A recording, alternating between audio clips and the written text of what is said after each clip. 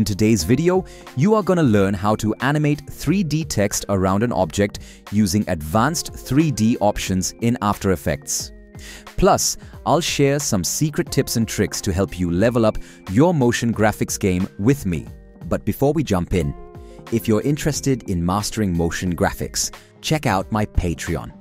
You'll get all my paid templates, free project files from these tutorials, custom scripts, and even premium members-only videos. All links are in the description below. Don't miss out if you want to create like a pro. Alright, no more waiting. Let's get started and dive into this tutorial. Let's create a new composition first. This will be full HD resolution. Then I am going to import a 3D model, which you can download from the link in the description below for practice. After importing, simply add it to our timeline. Once you add it, you will see this box. You just need to click on Make Comp Size, so it will resize as your comp. Then click OK. After that, I am going to rotate this model and also change its position as needed. Then, I add a keyframe on Z rotation and adjust its rotation. Next, I go to the last frame and change the Z rotation once again. This gives us a subtle rotation.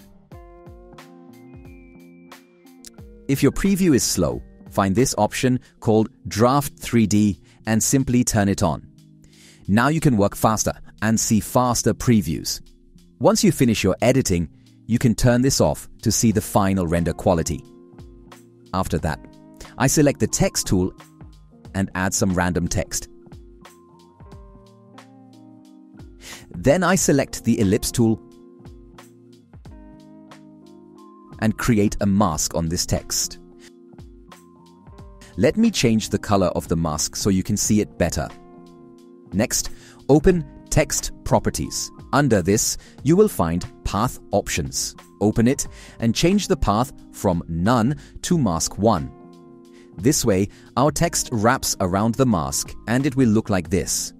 Next, I am going to make it 3D. At this point, I want to show you that you should make sure your 3D renderer is set as Advanced 3D. Next, click on this button and enable the Per Character 3D option. Then click once again, and this time add rotation. Change X rotation to 90 degrees, so the text looks like this. Close this and go to the layer's Transform Properties. Here, change X rotation to around -65 degrees to get this look. After that, go to Path Options and find Last Margin. Place the time indicator at the first frame and add a keyframe. Then go to the last frame and change the margin value. This will give you a subtle rotation look. After that, I am going to adjust the position of the text and the model. At this point, I want to show you that this is actual 3D, not fake 3D. The text actually wraps around this model. This means you can add a camera and create cinematic scenes if you wish. Let's move forward and make the text thicker. To do this, open Text Properties and then open Geometry Options. Increase the extrusion depth to increase thickness. Let me change the color to red. After that, open Material Properties and change Metal to 35%. Change Specular Shininess to 70 to get this look. Then close this layer. And now I'm going to add a new light.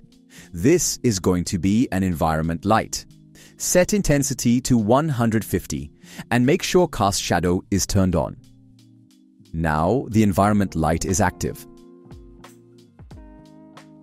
Go to Transform Properties so you can find X and Y rotation values. Each one controls the light direction. However, this will slow down the preview, so I turn on Draft 3D option.